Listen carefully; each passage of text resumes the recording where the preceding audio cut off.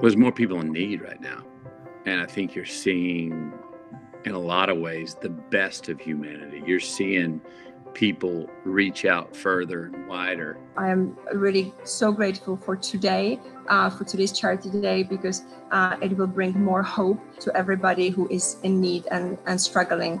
This year, because of the global pandemic, we have had to reimagine our Charity Day in a way that keeps everybody safe, but also allows us and you participating with us to provide aid to these charities. I know the work that Cantor Fitzgerald does is big time, and shoot, I mean, 2020 has hit a lot of people with a lot of punches, and it's been tough. The mission and the vision and the reason why we are helping is the same.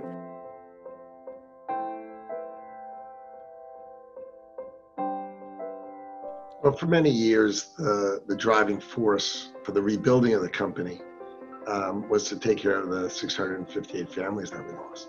And then the Charity Day was sort of the rallying cry moment where we would ask for help from all of our clients to help these families.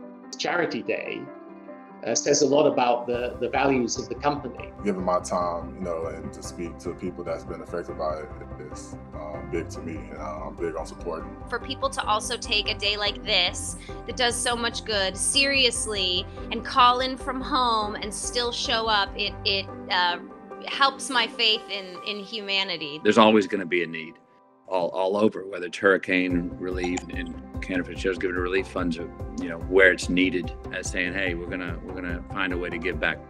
I think it's an incredible day for people to really remember the people who were lost at 9/11, all the first responders and all the families that were affected by this. And it's incredible work that Cantor Fitzgerald does to really support those people, and by donating to other charities, really reach out and spread that good work.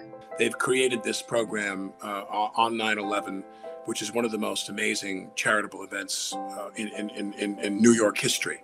Now, when I've been to the building live and I've stood in the hallway and they line us up and they bring us through in kind of a revolving door thing to come in and go on the floor, and they announce you and you go around the room and meet and greet people and do like these mock trades.